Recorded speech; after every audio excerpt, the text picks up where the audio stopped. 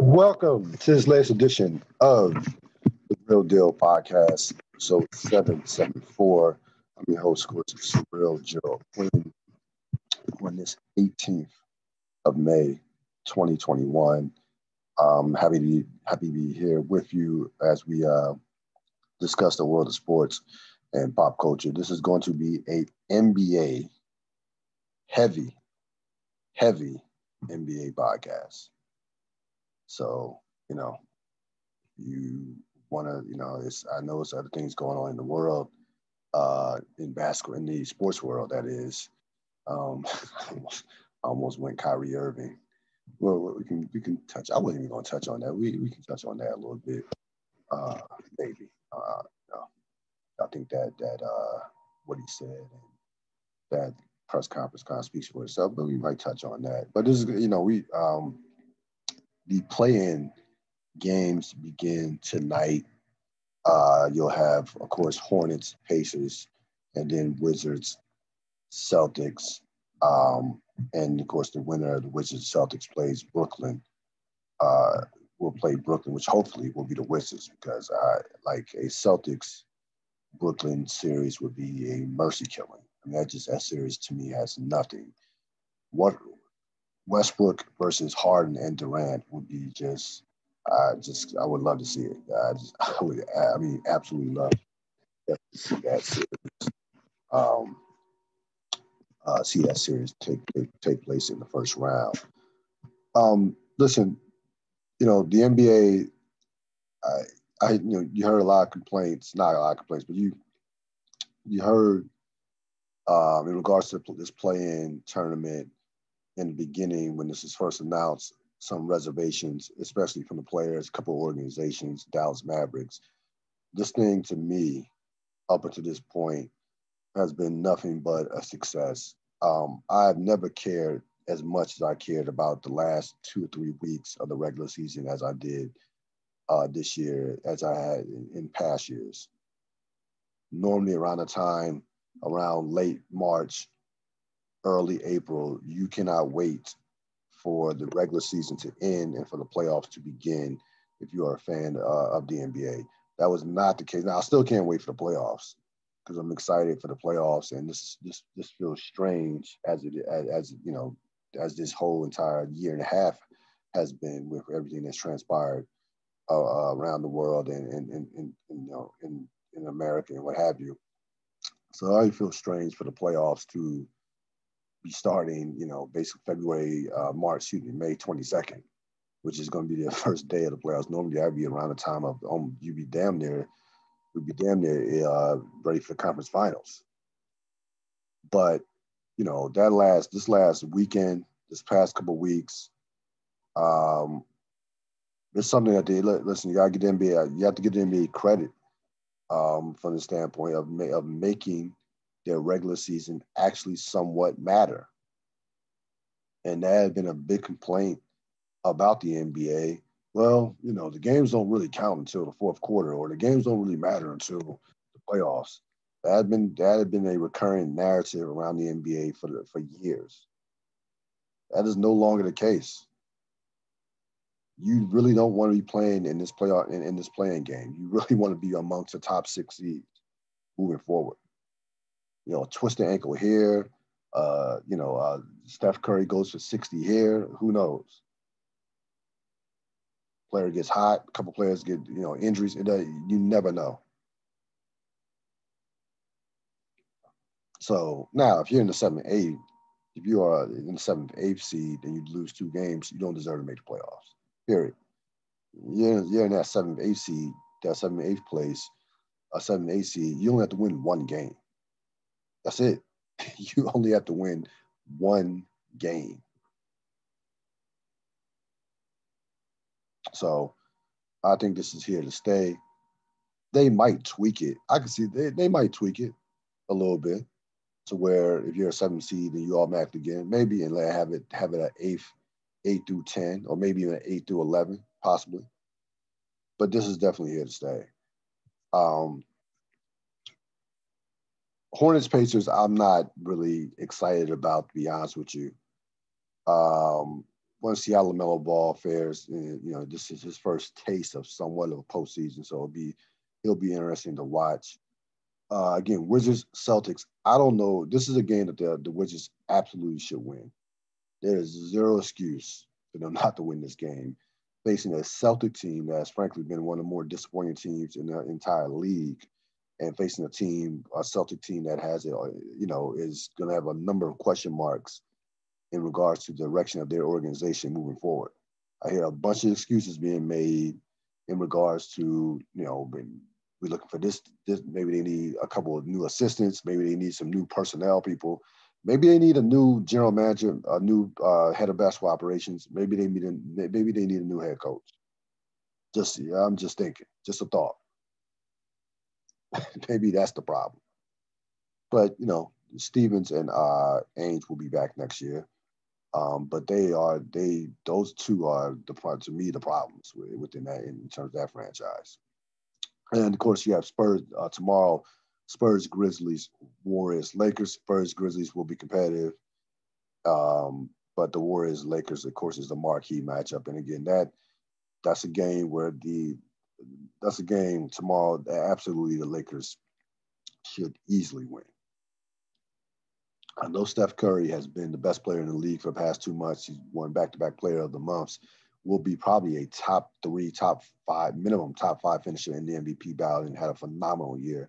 And we'll talk about that. But you look at the rest of that team. The rest of that team is just, you know, Draymond, and I know Wiggins has some talent there. You know, the Lakers should absolutely handle Golden State tomorrow night. They should absolutely handle them. They've had some, you know, they've gotten in some time, some games under their belt with LeBron. LeBron had a good weekend against Indiana, against New Orleans, against the two teams who are injury, you know, who have been just dominated, ravaged by injuries. Both, you know, both New Orleans and Indiana didn't have any of their main players playing in those two games. But the main thing for the Lakers were to get reps. That was the main thing for the Lakers, were to get reps. And again, LeBron looked good in both those games. The Lakers should win that game, should take out the Warriors by 10 or more points. That should be a double digit. Should be a double digit outcome. And of course, winner of the Lakers Warriors will play. The winner of that game will play the Phoenix Suns. So, and which is, you know, a nightmare for the Suns if it's the Lakers, of course. If it's the Lakers, because that is possibly the worst. That is the worst possible first round matchup that the Phoenix could get is playing the Lakers. It is by far the worst possible matchup.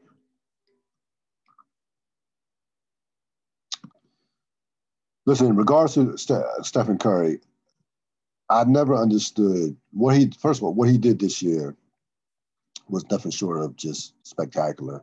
He basically almost single-handedly saved the NBA season in regards, especially the last couple of months. But no one, and I mean no one, if you watch basketball for the last decade or half decade, should be surprised by if you watch basketball since, you know, for the last, you know, close to a decade, should be surprised, or for the last decade, if you're going back to his Davidson days, should be surprised by what Steph Curry did. Stephen Curry is one of the top 20 players of all time. He is, you know, is one of the top 5 players in the league. And he is a guy who was the best player on a team that won a championship and was the best player on a team that won 73 games. This is who Steph Curry is, and this is who he has been for the last 7 to 8 years. You know, the idea, well, questions about can he carry a team? He's been carrying that franchise for the past decade. That franchise, you know, the Golden State was a joke for the better part of 10 to 15 years before Steph Curry came along. And nobody, yeah, they had a couple of good years. The We Believe team, and that that with the Matt Barnes, Steven Jackson, um, Baron Davis. They had a good year, 2007, and shocked the world by beating Dallas in the first round. But outside of that, that franchise have been a joke for 20 years. So no, I'm not surprised by it. Doesn't even the least bit surprise me, or should surprise anybody that knows anything about basketball in regards to what Stephen Curry was able to do this season. He is a all he's a this guy's an all time great. And again, I don't know why people don't like Steph Curry. I don't know what I think other players there are other players in the league that probably are jealous of Steph Curry. I think that his so-called failures in the NBA Finals have been just blown completely out of proportion. You go look at his numbers and you go look at how he's performed overall in the NBA Finals. He's been tremendous. He had one. Look at he's been in what 5 finals. He had one bad finals. That 2016, he didn't play well. In 2016, had a bad game seven. Did not play well in that finals. He should have been MVP of the 2015 finals, which has not aged well in regards to Anthony Iguodala winning the MVP. There's no way Steph Curry should not have been MVP of that series. Going to the winning team. We know LeBron was the best player in that series, but Steph Curry should have won MVP of that series. And he was great outside 2016. He was great in the other finals, 17, 18, 2019. Got him to the sixth game without Klay Thompson and Kevin Durant.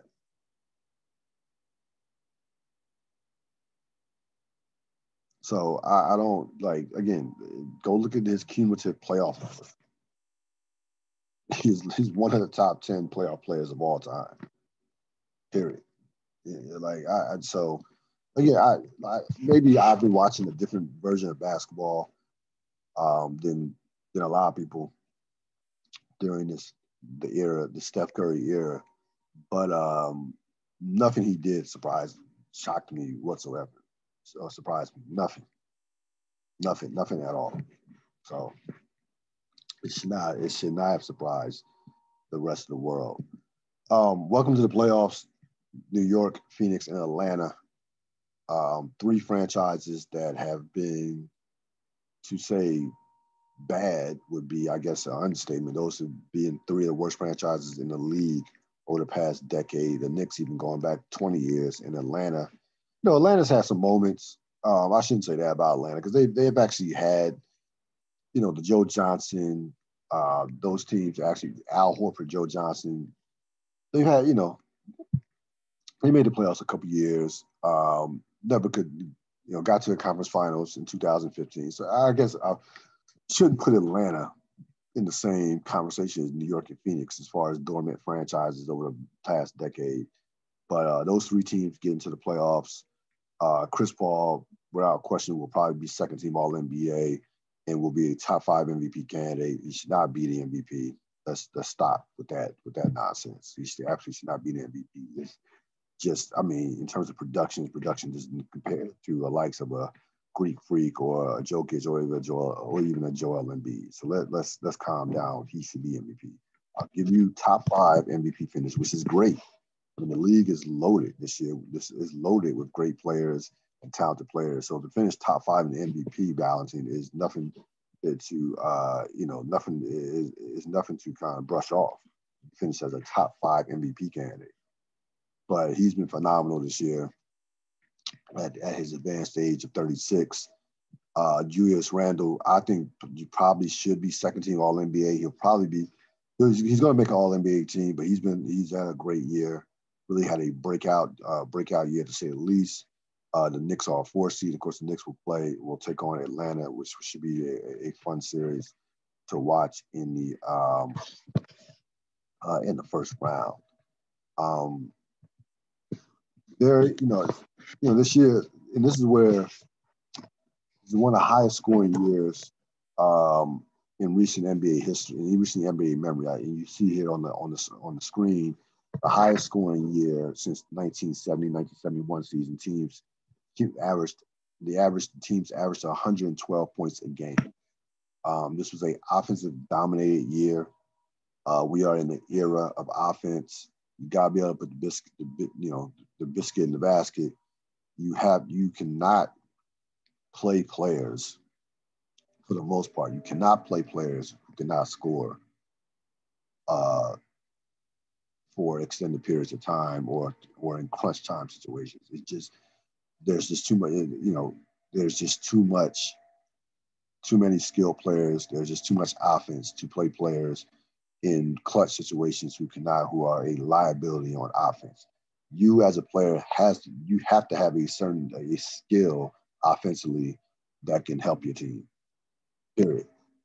You can't like the Andre Robertsons of the world, these one-dimensional guys, these one-dimensional like Tony Allen.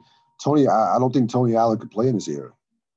I don't. I don't think he could play heavy minutes, or at least heavy minutes in this era. I don't think, as great as he was defensively, he was a tremendous perimeter defensive player, the best perimeter defensive players of his generation, but can't score.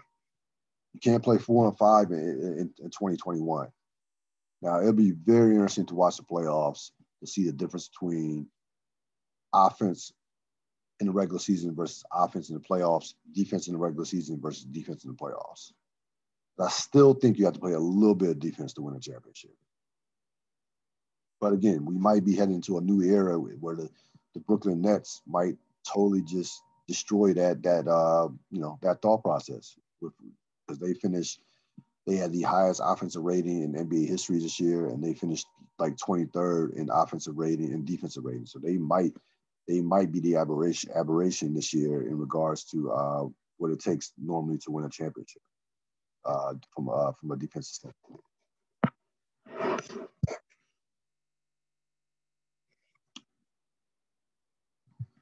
Of course, you had the Hall of Fame class of 2020 inducted this past weekend. One of the great classes, if not the greatest Hall of Fame classes of all time, were inducted. And of course, they were led by these three gentlemen, headlined, of course, by the late and great Kobe Bryant.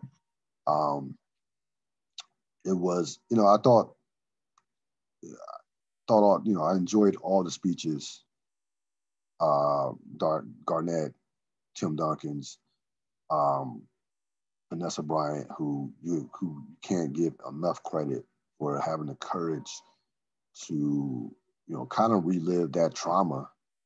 Even though she's paying homage to Kobe Bryant, it had to be traumatic for her to be up there as another reminder of him not being there. And, throughout the whole speech, throughout the whole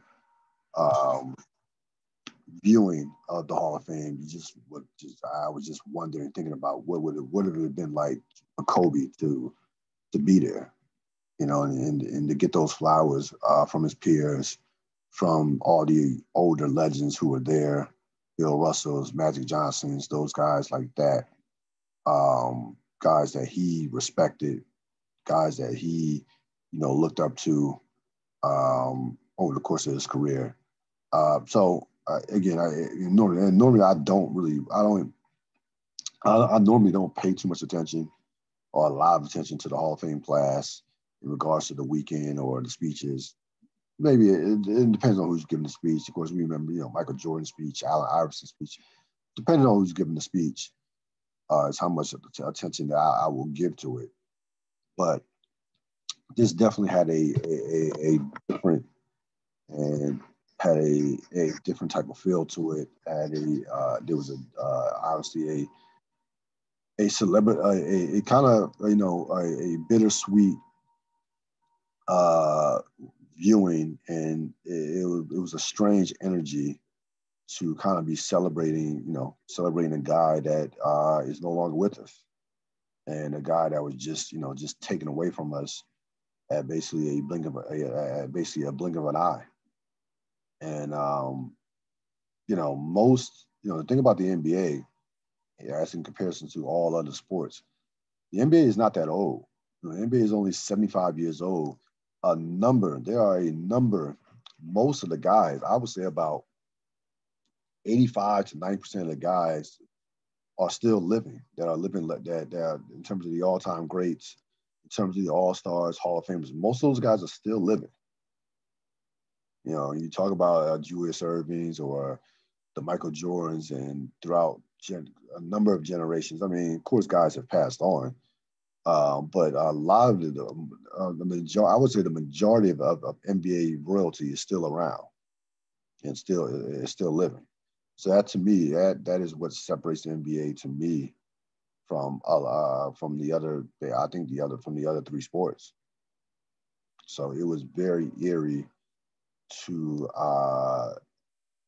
not have Kobe there. But I thought the ceremonies, I thought everything was done well. There were a couple things in regards to that could have been different from a clothing standpoint. And I hate to do this, because these are, well, one of the guys was my favorite player growing up, but I don't know what the hell Magic Johnson was wearing with the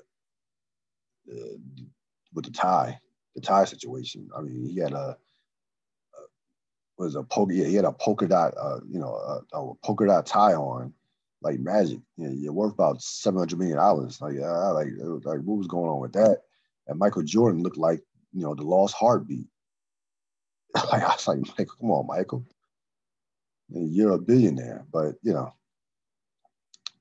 what do I know? Those guys are, wealthy beyond belief. So I guess you get to a certain point where you're making so much money, it doesn't even matter how you dress. I guess it's just like, whatever. I can just wear the hell I want. But overall, I enjoyed the Hall of Fame weekend. Again, and I mentioned this on an IG live that I did. These guys are all connected at the hip, and it made perfect sense that these guys went in together, because their careers are so intertwined. Again, and I'm glad in these uniforms, like Kobe's a lifelong Laker, Tim Duncan was a lifelong Spur, and Kevin Garnett was at his absolute best, the pinnacle of his career for those 12 years that he spent with the Minnesota Timberwolves. We'll talk more about the Hall of Fame class for 2021 later on in the podcast. Certainly a few things to say about them. Now, of course, we don't have all the first round playoff matchups because of the play-in games that will take place later on tonight, tomorrow, and also Friday as well, or Thursday and Friday. But there are some matchups that are set in stone. A nightmare first round matchup for the Milwaukee Bucks to get Miami again let's put aside what happened last year when Miami embarrassed Milwaukee. Well, we can somewhat put aside that the way Miami's playing right now, we know that team. Now, again, make no mistake about it, Milwaukee absolutely should win this series. There's no excuse whatsoever. Milwaukee is a better team than Miami. They have the best player in the series. They should win the series. And Milwaukee is a better team. Miami's not as good as they were last year. Milwaukee, to me, is better than what they were last year. But with all that being said, out of all the opponents that Milwaukee had a chance to face as a 3 versus as a 3-6, this was the worst possible matchup for them when you think about for them to face in the first round by far. Miami is a tough team. Miami is a team that they will make Milwaukee bleed to win this series. Jimmy Butler, I've seen Jimmy Butler first team All NBA on certain people's ballots. He's going to make an All NBA team. He's been phenomenal. He's had one of the great underappreciated years this year with what he's done. Hero and Duncan Robinson are starting to put it together after struggling for most of the year. We know Bam Adebayo is an all-star, is developing to he could be a superstar in this league. We know what he could do defensively. and with the rebounding, with the passing. Listen, Milwaukee, if Milwaukee wants to get to the finals, this is why I think that I would not put them in the category or in a conversation with a team that can win a championship. They're going to have to go through Miami, Brooklyn, and Philly. It's just not happening. I just don't see Milwaukee winning those 3 series to get to the finals. I just don't see it. But that is a brutal first round series for them in terms of the matchup. Of course, we get a rematch of Clippers versus Dallas. Clippers, of course, should win this series, but I'm telling you right now, Dallas will be a nightmare because this version of Luka Doncic is better than last year's version of Luka Doncic. I'm telling you right now, everybody's going to say this is a 5-game series. This will be a 6 or 7-game series easily. I'm telling you that right now. I still don't trust the Clippers. The Clippers went out their way to avoid the Lakers. It was embarrassing to lose back-to-back games to Houston and Oklahoma City, to purposely to sit there, people, Paul George and Kwame and Kawhi Leonard. It was embarrassing to watch the Clippers just be scared to death to facing the Los Angeles Lakers. Scared to death. And to me, that's not what I want to see out of a team that has championship aspirations. That is not a team that believes that they can win a championship trying to avoid the Lakers. Yeah, if you really believe you can win a championship, you don't care who you play. You don't care who you play.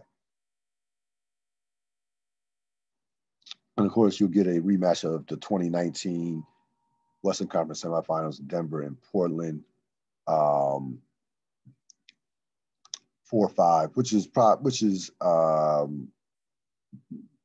want to say probably a toss-up series. Though Jokic is the best player in the series, I probably would lean towards Denver, but I would not be surprised if Portland won that series. So, and of course, we have a potential Brooklyn-Washington matchup, which again, sheer entertainment. Brooklyn should easily win the series, but just off the fact that Westbrook, the Westbrook, Durant, Harden dynamic, and the fact that hopefully Bradley Beal is healthy and is close to being 100% because we know what he can do with his ability to score the basketball. And we know Bradley Beal, when he's been in the playoffs, has been a big-time player. So those are your first round matchups to look forward to that kind of stand out. Of course, we think it's going to be Lakers, Phoenix, but that, of course, that's not official. That will be Chris Paul, LeBron James. That will be certainly fun to watch. A bad matchup for Phoenix, but these are the ones right here outside of Brooklyn, Washington, that are set in stone. A couple things. Again, getting back to Steph Curry, joined some elite company this year, winning his second scoring title. Ended up leading the league in scoring at 32 points a game, along with Jordan, Will Chamberlain, and Kareem. He has multiple scoring championships, multiple MVPs, and multiple championships. That is rarefied air. You're talking about Jordan, Wilt, Kareem. You're talking about only 4 players have done this. And Jordan and Kareem, of course, are the only 2 players that have multiple finals MVPs on top of that. So they're the only players in histories with multiple scoring titles and championships and finals MVPs and also regular season MVPs. So they joined even one of more exclusive clubs in NBA history. Kyrie Irving, for all the chatter about him, a lot of it self-induced. He joins a rare club of 50, 40, 90. Only 9 players in the history of sport have ever done that. When he was on the court and when he was playing, he was great this year. No question about that. And of course, finally, and I guess I'm late because he mentioned it earlier this morning, 17 straight years of LeBron James averaging 25 points per game. And I had this all set up. I had put this into the podcast before he actually came out and made his statement, or not made a statement, or put the number on Instagram. it's amazing with me with LeBron how insecure he is, despite being one of the greatest athletes in the history of sports and one of the most influential athletes in the history of sports. I mean, it's really it's it's a fascinating dynamic with LeBron.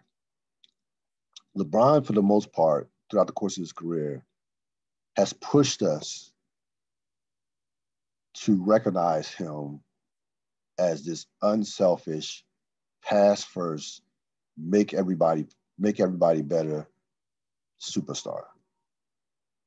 And that is what said, like, LeBron's ability to be a playmaker, passer, really is the thing. Obviously, outside of including his freakish athleticism, but his playmaking, basketball IQ is what separates him from almost everybody that has ever played this game. Okay. But now he wants us to recognize him as a lethal scorer. Now we've been missing the ball all these years. We were just giving just too much attention to the playmaking, to the chess master that he is as a basketball player, to the basketball IQ. That just got too much attention. We didn't give enough attention to his ability to score the basketball, as if someone who has scored 35,000 points, someone who has a top 10 scoring average of all time. He's definitely top 10 scoring average of all time. I'll look it up real quick. That's like, to me, it's obvious that LeBron James is one of the great scorers of all time. Look this up real quick.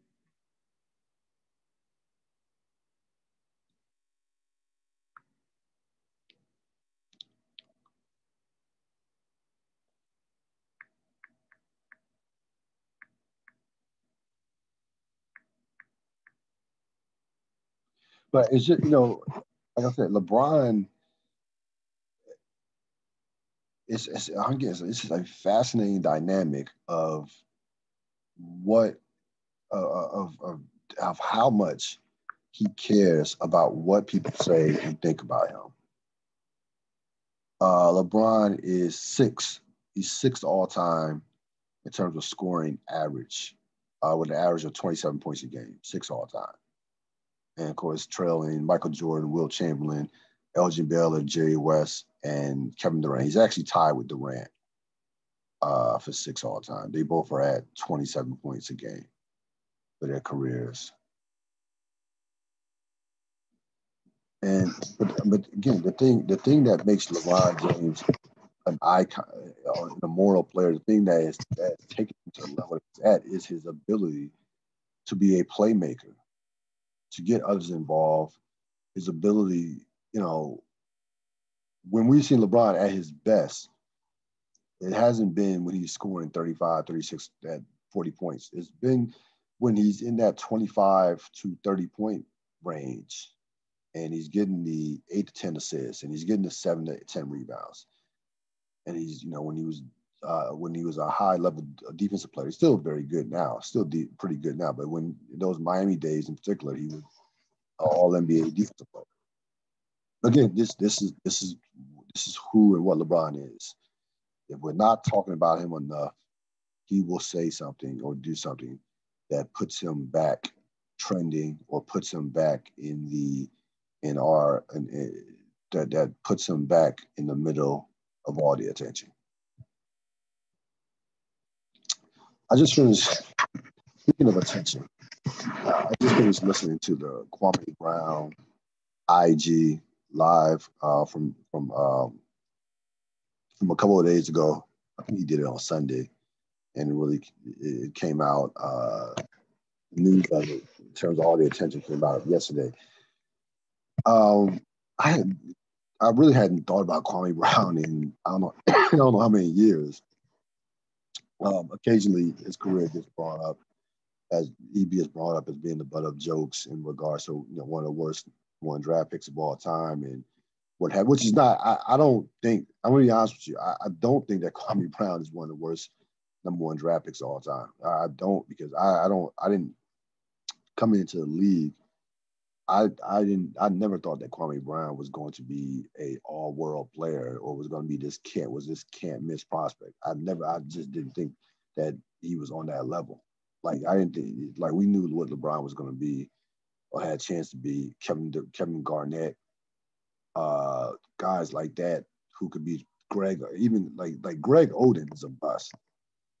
That's a bust. Greg Oden is a bust. Anthony Edwards, Anthony Bennett, that's a bust. I don't think Kwame Brown is a bust. I'll be honest with you. And I think, so here's a mistake that Kwame Brown made with his retort that was geared towards Gilbert Arenas, Matt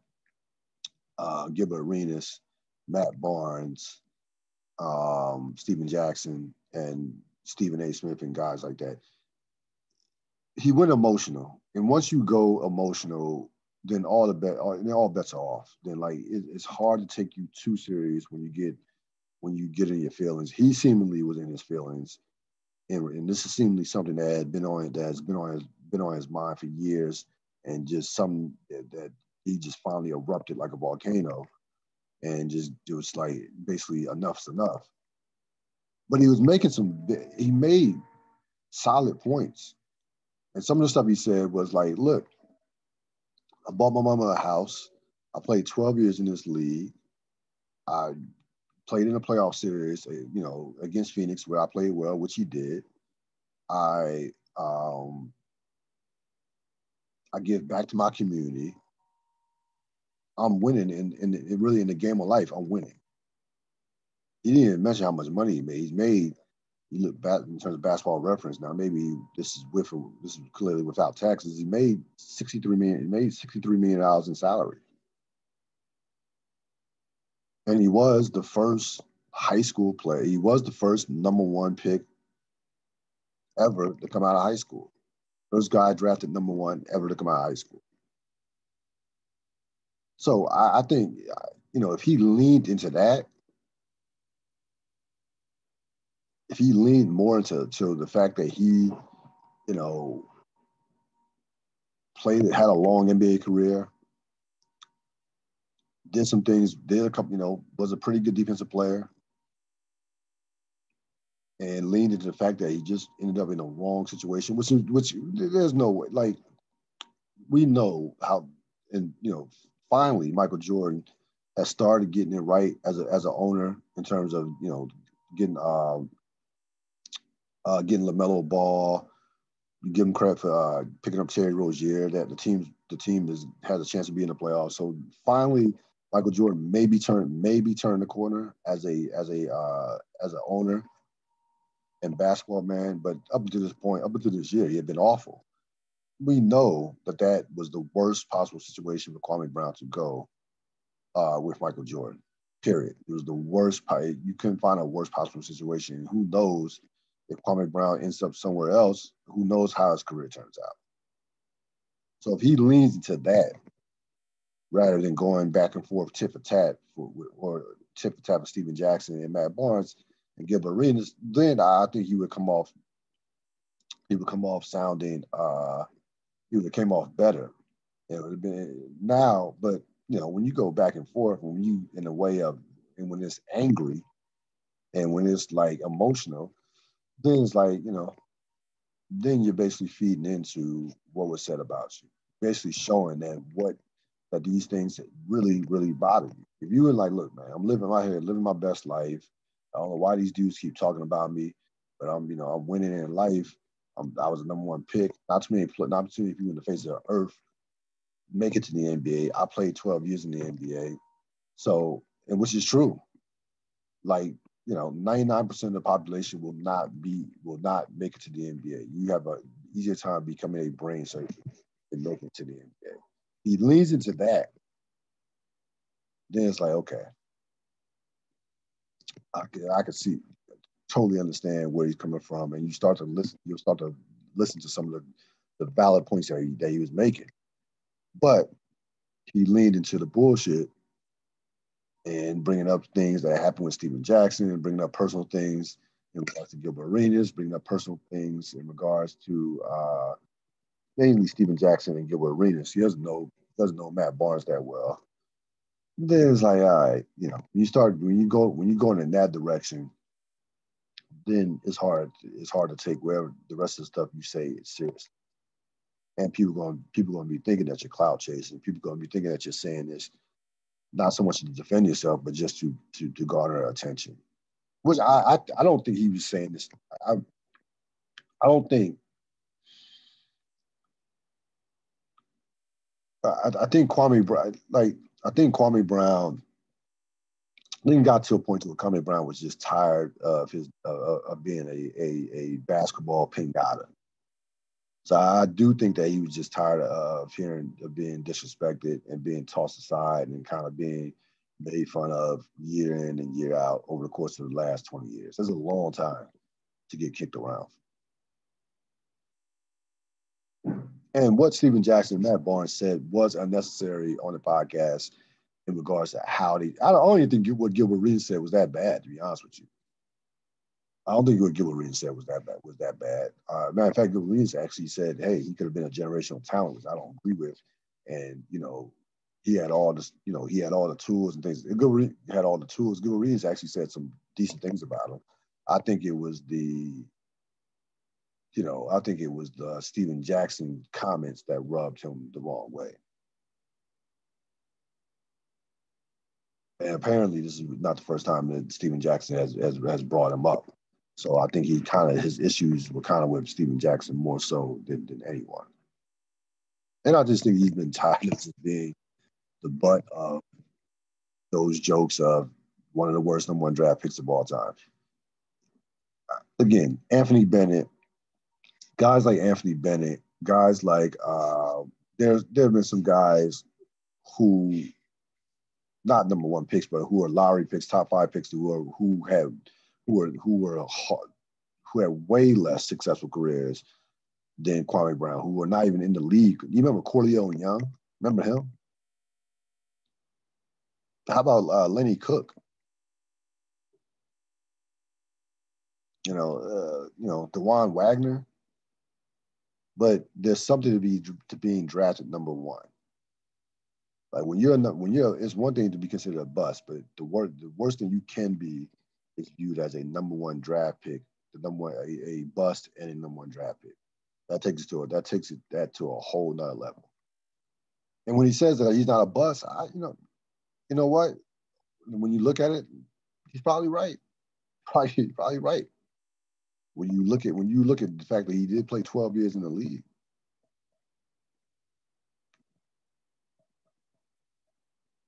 Again, I didn't have high expectations for Kwame Brown as a viewer of basketball when he came out.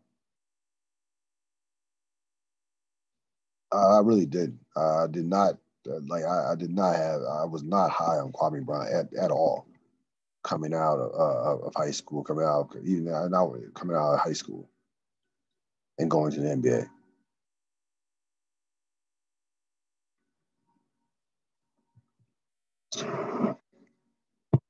Speaking of number ones, it is expected, if it hasn't happened already, that J. Cole's new album, Off Season, will enter Billboard as the number one album in the country. It's going to be his 6th number one. Listen, if you didn't like KOD, I can understand it. You absolutely have to love this album though. I think it's a phenomenal album. I'm not going to call it a classic. That term gets tossed around way too much. I do think that it is a slight notch below Forest Hill Drive. So I think Forest Hill Drive is clearly his best album. This I will put this as a close second.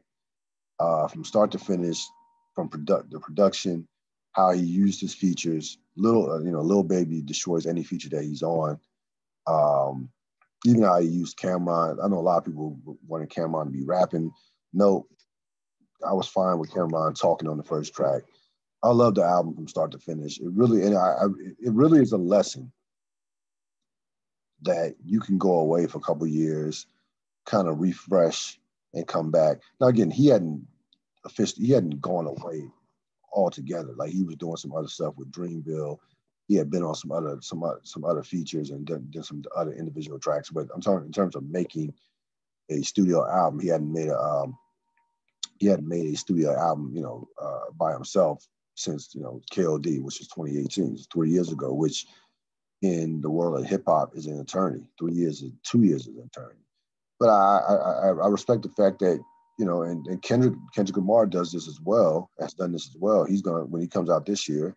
If he comes out this year, it'll be 4 years since his last studio album, Damn, which came out I think in May of 2017. So I think you can come. I think that you can go away for a couple of years and gain some perspective, gain some more life experience, and I don't think you have like the thing you respect about J. Cole and Kendrick Lamar. They're not so craving for attention that they feel like if they're away more than a year or more than 6 months that people are going to forget about them.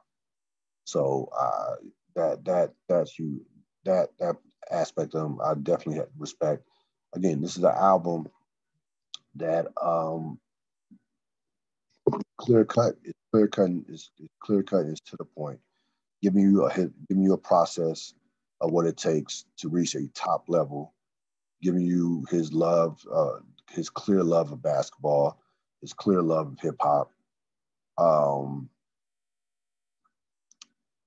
That everything that goes behind what it is to be a great artist or even a great basketball player. So kind of those worlds kind of collide. Of course, he played in the African Basketball League this weekend. So he's living out his dream from that standpoint. He was on the cover of Slam magazine. Again, I'm not one of those people who gauge albums by in terms of hold albums to a level to where if it's not a classic, then it's a bad album. I just think that we've gotten to that point to where if it's not a classic, it's some shit. No, that's not. This is a very, very good album. Better than solid. Borderline, it's borderlining on great. Now, some of you out there are just are go too crazy, because I've heard some people say that this is his best album. This is not his best album. GQ wrote that this is his best album. This is not better than 425. It's not. But it is a great album regardless, and definitely recommend to listen. And I'm looking forward to the next one that's going to come out at the end of the year.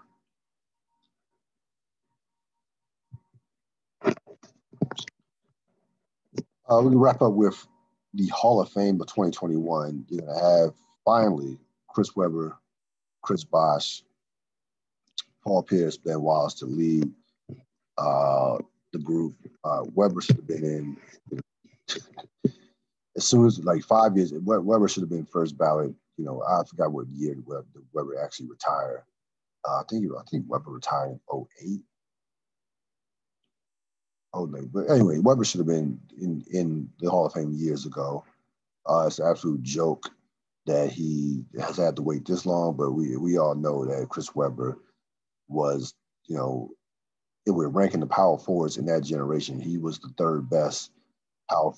fourth best power forward in that generation behind Duncan, Garnett, and Dirk Nowitzki. He was fourth, and that to say that he's fourth that's not an insult. Those three guys are three of the top probably 15 players in NBA, three of the top 15, three of the top 20 players in NBA history. Webber again gets judged unfairly because Webber had the talent. Webber had the talent to be on the level of Tim Duncan and Dirk Nowitzki. He really did, but never quite got to that level.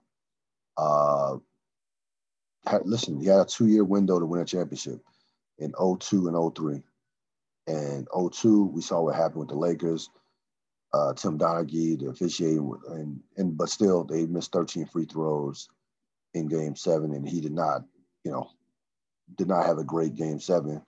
And in 2003, he got hurt, and that team, I thought 2003, that Sacramento team was the best team in basketball. I thought that was their window. That was their 2-year window to win a championship. 2004, the team that started they gotten older. They were not he was coming off the knee injury. He was not as good. They were not as good as they had been in the previous 2 years. So that they lost a tough 7-game series to Minnesota that year. But the window was 02-03. That was their 2-year window to win a championship.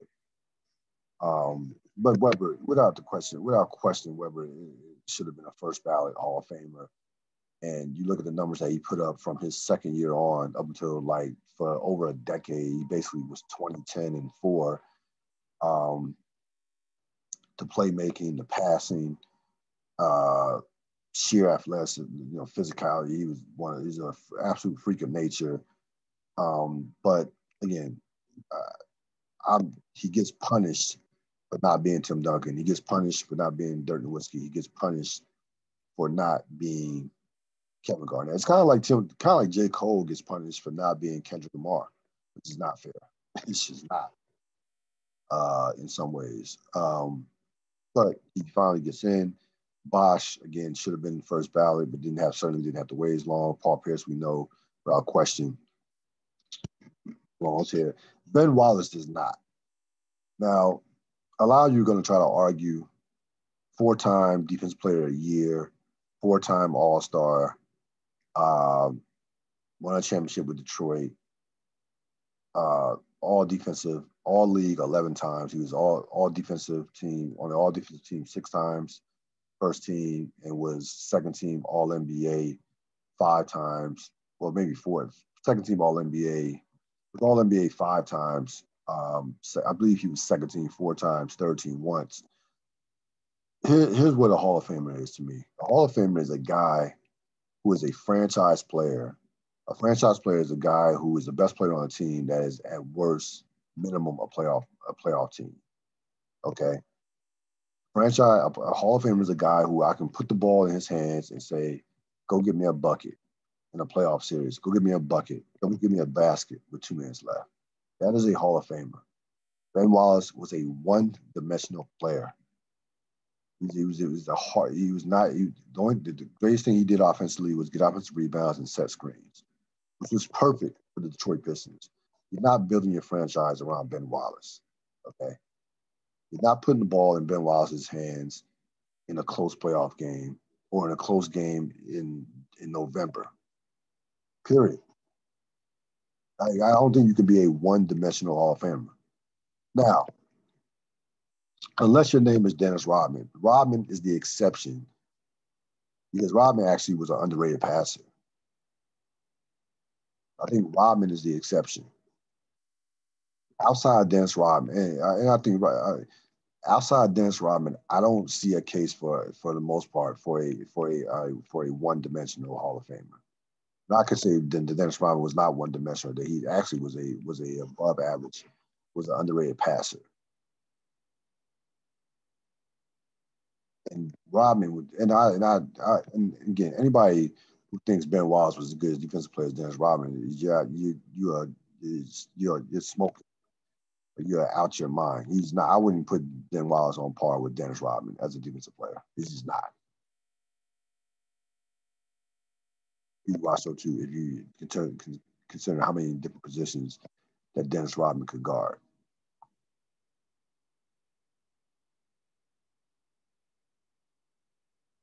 But I don't think Wallace should be in the Hall of Fame. Matter of fact, look back at those 2004 Pistons. None of those guys should be in the Hall of Fame. None of those guys should be in the Hall of Fame. I think Billups is going to get in based on this. I think Billups is definitely going to get in. I don't think Rasheed Wallace or Rip Hamilton will get in.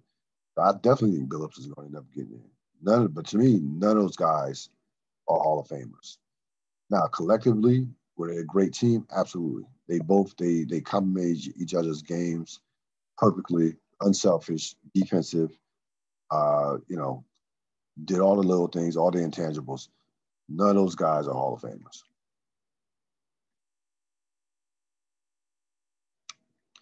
That's going to wrap it up for this latest edition of the Real Deal podcast. I will see you next time. Have a great, great rest of your week. So long.